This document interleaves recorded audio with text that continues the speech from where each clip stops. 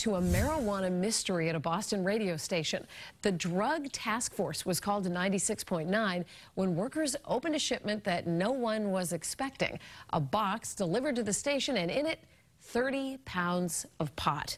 The station turned that package over to police. So now they're trying to track down where it came from and who was supposed to get that package. WBZ's Louisa Moller has the story all new at 5.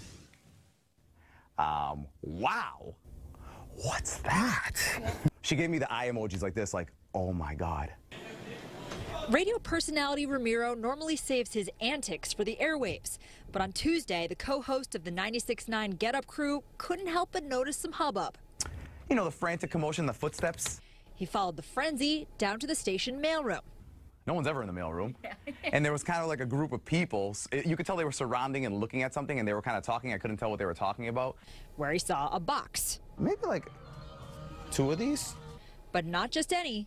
I'm no expert, but it looked like Northern Lights Cannabis Indica. Translation, pot. 30 pounds of pot. Wrapped up so tightly that it sat there for weeks until someone sniffed out what was inside. He snapped a pic. It was like super, super tightly sealed. The rumors have been swirling about how the weed got here, who it was addressed to, and where it came from. The Boston police say it wasn't addressed to anyone here. Now it's in the hands of the state lab for testing. But that's not stopping Ramiro and his crew from pointing fingers.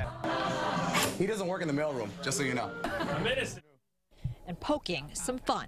If I see somebody who looks a little nervous, a little extra sweaty, a little mad, I'm going to pull them aside and tell me the story.